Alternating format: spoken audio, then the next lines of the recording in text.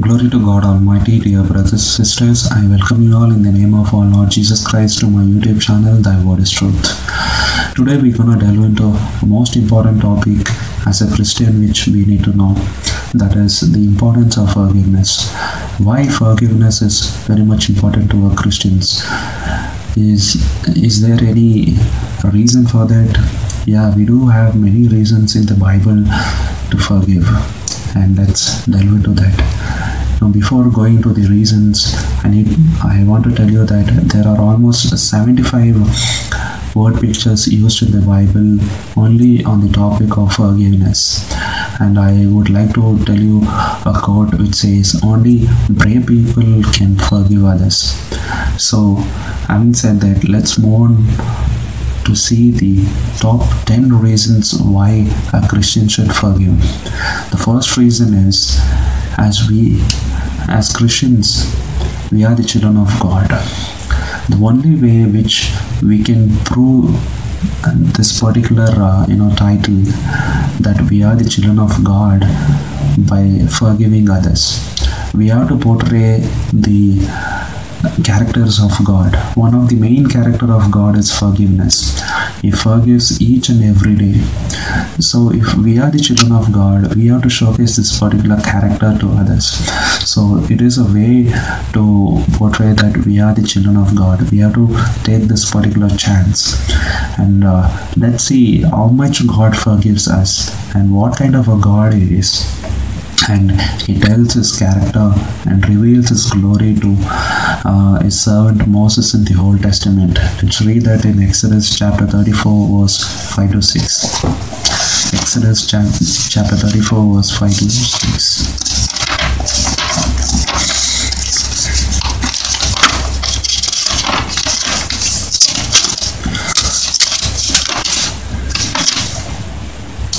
And the Lord descended in the cloud and stood with them there and proclaimed the name of the Lord. God reveals His character to Moses his servant. And Lord passed before him and proclaimed the Lord God, merciful.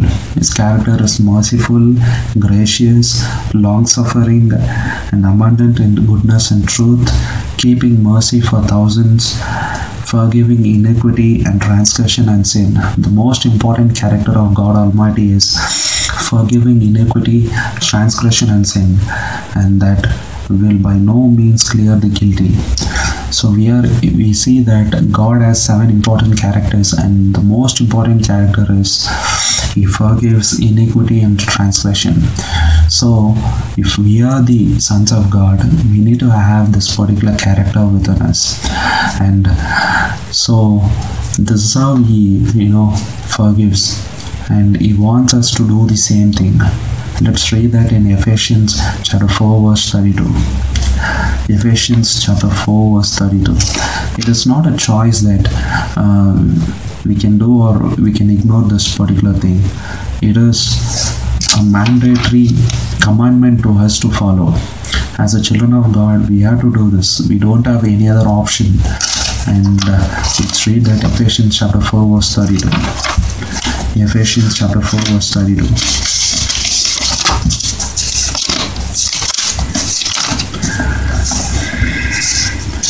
And be kind to one another, tender-hearted, forgiving one another, even as God for Christ's sake hath forgiven you. Forgive one another as God for Christ's sake has forgiven you. Forgive one another as God forgave you. That is the command which Apostle Paul gives here. So it is very important for as a Christian to forgive one another. If we are not doing that, we are not the children of God. So that is the first point. Let's move on to the second point. Second point is that if I ask you a question, what is the 6th commandment in the 10 commandments? The immediate answer would be, do not murder or do not kill. That we read in Exodus chapter 20 verse 13. So people think that this is the 6th command, that's it. But the fact is, that is not the 6th commandment.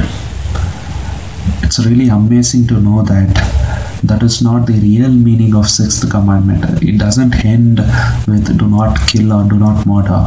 There is a continuation to that particular commandment which Jesus Christ himself describes in the New Testament. Let's read that Matthew chapter 5 verse 21 and 22. He explains the sixth commandment, the real essence of sixth commandment. Matthew chapter 5 verse 21 and 22. So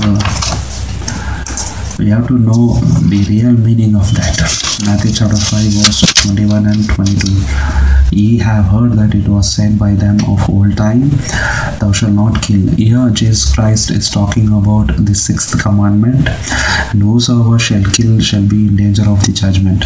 So here he tells the sixth commandment. But I say unto you, here Jesus Christ says, that is not the end of the matter. There is something more to that which we need to know. That Jesus Christ explains it very precisely here. That whosoever is angry with his brother without a cause shall be in danger of the judgment. Whosoever is angry with his brother, and whosoever shall say to his brother Raka, shall be in danger of the council.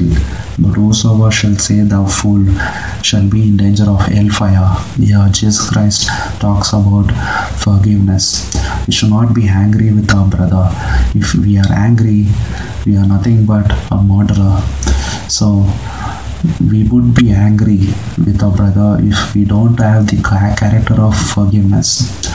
If we have the character of forgiveness, we don't be angry with our brother. So that's what Jesus Christ is, telling here. And that we read in one more verse in 1 John chapter 3 verse 15. 1 John chapter 3 verse 15. 1 John chapter 3 verse 15. 3 verse 15. Whosoever hateth his brother is a murderer. Whosoever hateth his brother is a murderer. It doesn't tell whosoever kills a brother is murderer. It tells whosoever hateth his brother is a murderer. If we are forgiving our brothers, we won't hate them. And you know that no murderer has eternal life. So it's very important to forgive, and this is the second reason. Second reason is sixth commandment is not only about killing, it's about forgiving others and being angry with our brother. This is second point number 2. Let's move on to point number 3. Point number 3 is when a person is offending us, he is not offending us, he is offending God. So that's what we have to remember when we are, when someone is hurting us continuously. And if God is most holy, if He can forgive others, why can't we forgive, our brothers? So that is what we have to think. And each and every sin which we commit against our neighbor, against anyone on this planet, is not against that person, it is against God Almighty. That we read in Psalm 51:4. Psalm 51:4.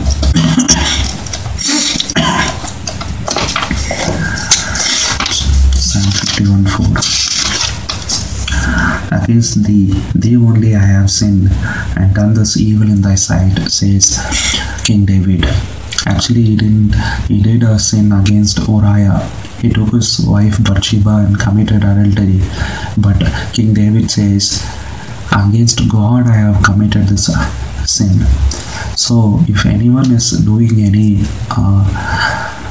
sin against us, it is not against us, it is against God. Likewise, if we don't forgive others, it is a sin, and it still remains a sin. God will judge us for us. So we have one more example in the Old Testament where Joseph, when he got tempted, when the Potiphar's wife tempted him daily to commit adultery with him. He said, how can I commit this sin against my God? So that is how it is. So it is not a sin against human beings, it is a sin against God. So the thing to note here is we should not think that if a person is doing wrong thing against us, he is not doing against us, he is doing against God. So if we have that mindset, we will forgive that person. So that is the important thing to note here. This is point number 3. Let's move on to point number 4, why a Christian should forgive. Point number 4 is a person can forgive others only when his sins are forgiven. To put it in a simple terms, God is forgiving us each and every day. If we are experiencing that, and if we have that particular idea in our mind, if we are tasting that forgiveness and we are seeing how gracious our God is, and if we have that mindset each and every day, we would forgive others. If you don't have that mindset, we can't forgive others. First, we have to think that how much God is forgiving us each and every day. That we need to know. No one in this world can say that I'm perfect. I have not committed any wrong against God. Each and every person is a sinner according to Bible.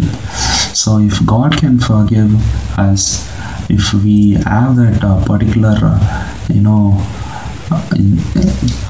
thought in our mind that God forgives our sins each and every day, even we can forgive others. If you don't have that mind, we can't forgive others. That is point number 4.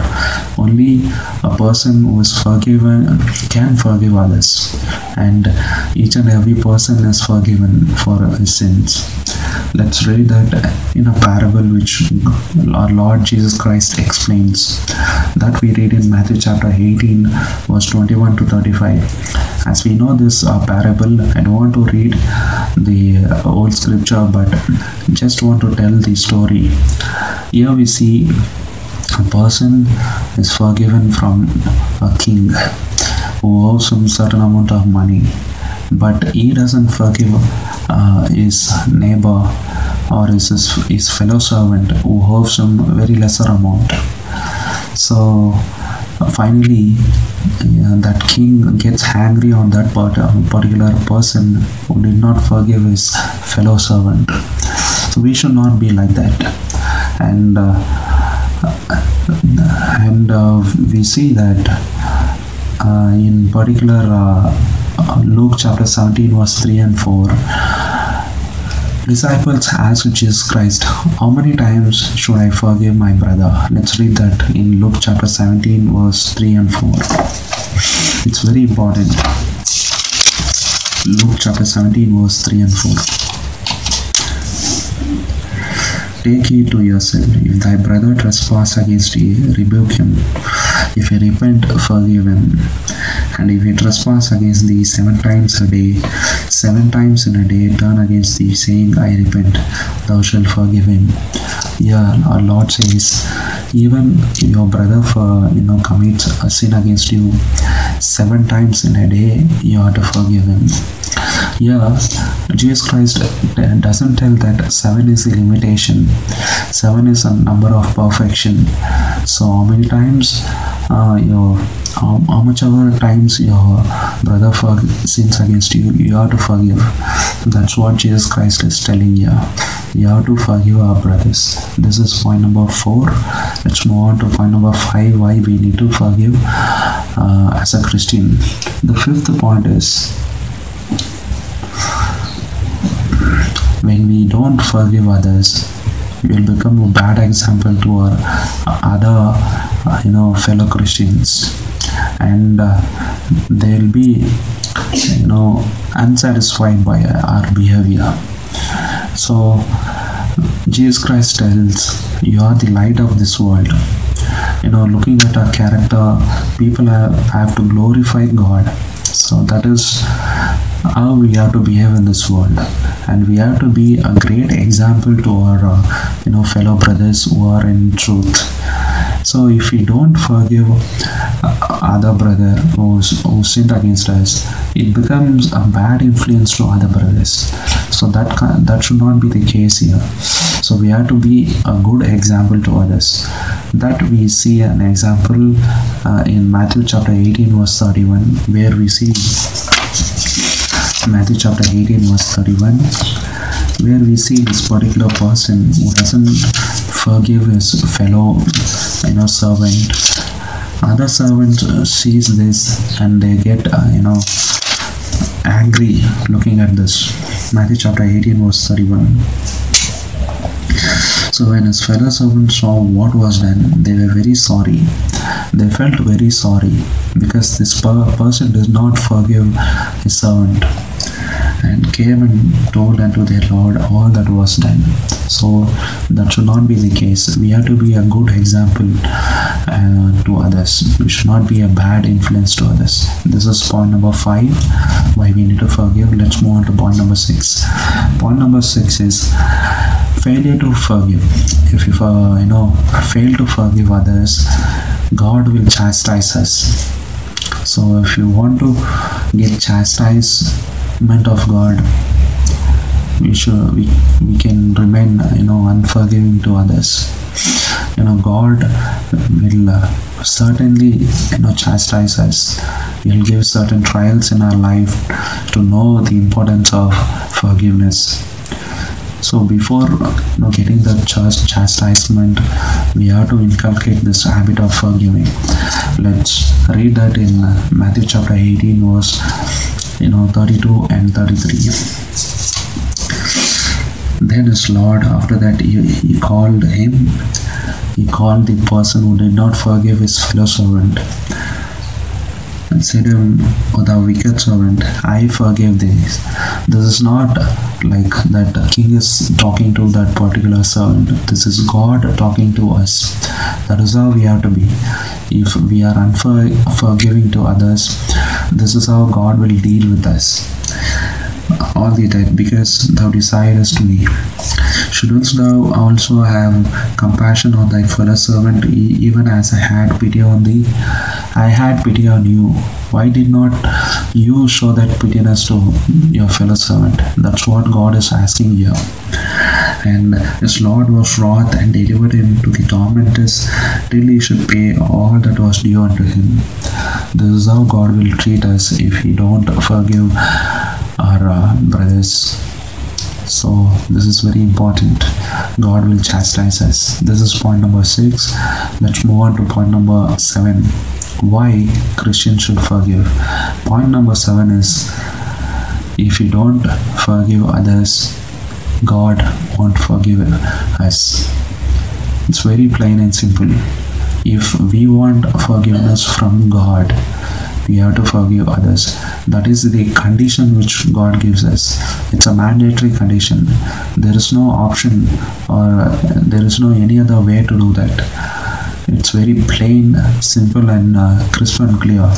Let's read that in Matthew chapter 6 verse 12. Matthew chapter 6 verse 12. Here our Lord teaches how to pray to his disciples. In that, most important point is, and forgive us our debts as we forgive our debtors. Here he says, forgive our sins as we forgive others. If we are not forgiving others, how can we pray, or how can we utter this Lord's Prayer? Please, we have to think that. If we are not forgiving others, we can't even utter this prayer. It's meaningless. So only if you are forgiving others, we have to say this prayer. And if you read 15th verse of this particular chapter, 6:15, but if ye forgive not men their trespasses, neither will your Father forgive your trespasses. If we are not forgiving others, even God won't forgive us. It's very plain and simple here. And if you read verse 14 of this particular chapter, if we forgive men their trespasses, your heavenly Father will also forgive you. It's a condition. If we forgive others, God will forgive us. Very plain and simple. This is point number 7. Let's move on to point number 8. Point number 8 is, if we are not forgiving others, we can't worship God. Before coming to worship God Almighty, so as a Christian, we come into a fellowship each Sunday, and we do have many fellowship meetings and many things. Before coming into fellowship, or before coming to worshiping God, we have to forgive the sins of our brother, and then only we have to come and worship God. If at all we don't come forgiving others, God doesn't accept us. So if God want to accept us, we have to forgive our brother and reconcile with him, and then we have to come and worship God. This is a condition. Let's read that in Matthew chapter 5 verse 23 and 24. Therefore, if thou bring thy gift to the altar, and there rememberest that thy brother hath aught against thee. If you are coming to worship God, and if you have anything against your brother, leave there thy gift before the altar and go thy way. First be reconciled to thy brother, and then come and offer thy gift. Then come and worship me, says God Almighty. So before coming into the presence of God, we have to forgive our brothers and come and worship. That's the condition which God gives us. This is point number 8. Let's move on to point number 9. Why we have to forgive others? If we are not forgiving others, we are taking God's authority into our hand. Only God has that authority. God is the judge of this earth. We are not the judge. And we are not going to judge this earth. We are going to judge this earth only, after the second coming of our Lord Jesus Christ, only when He gives that kingdom into our hands and that authority into our hands. Before that, we are not the judges of this world, and we have to showcase the character of God in this world, and we have to become holy. We have to live a life of sacrifice. That is the reason God called us in this world. So if we are not forgiving others, we are taking that authority of God into our hand, which we can't do. And let's read that in Romans chapter 12 verse 14. And most important thing which we need to note is, we are sinner. That we need to note. First place is, we are sinner and we need mercy from God. If we have that mindset, we can easily forgive others. If we don't have that mindset, we can't forgive anyone in this world. Romans chapter 12 verse 14.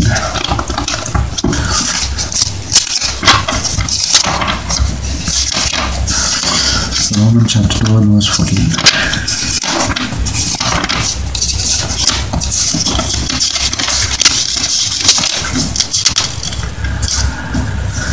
Bless them which persecute you, bless and curse not.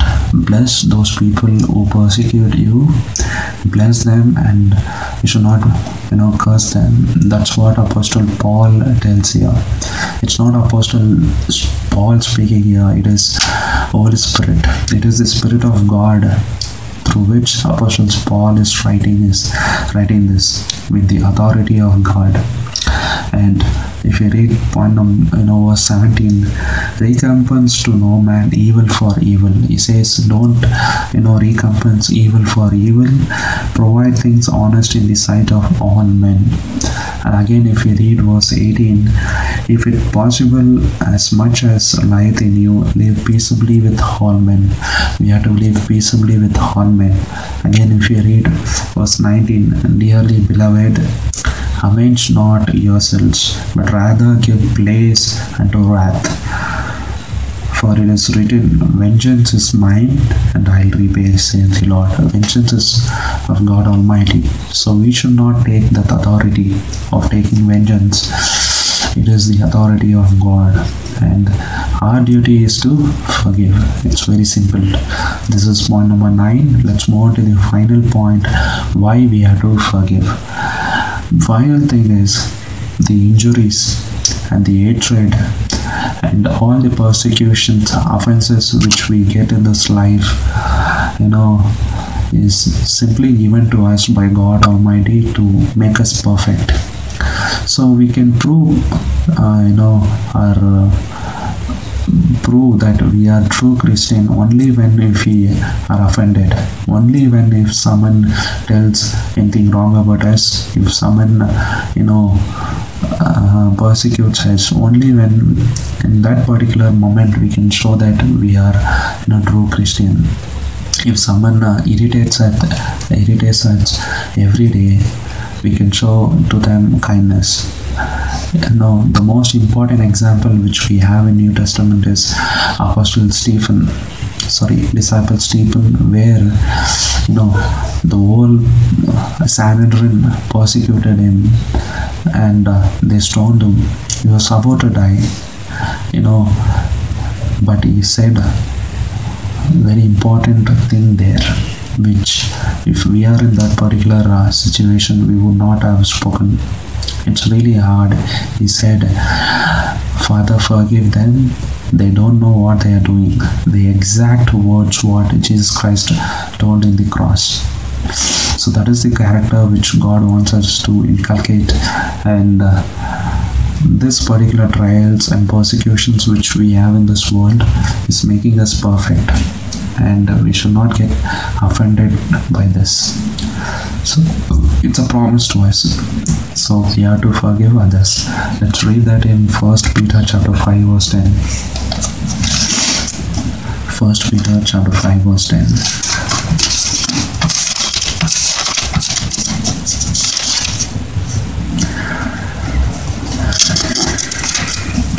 Take, my brethren, the prophets who are spoken in the name of the Lord, for an example of suffering, affliction, and of patience.